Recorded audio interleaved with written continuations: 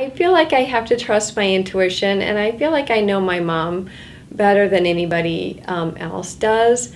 And so one of the things that, you know, they really did not want me doing when she first moved in was taking her out, because they really wanted her to get used to being in that setting and getting a good routine established. But I know my mother loves the park and she loves ice cream, and that is what creates joy for her.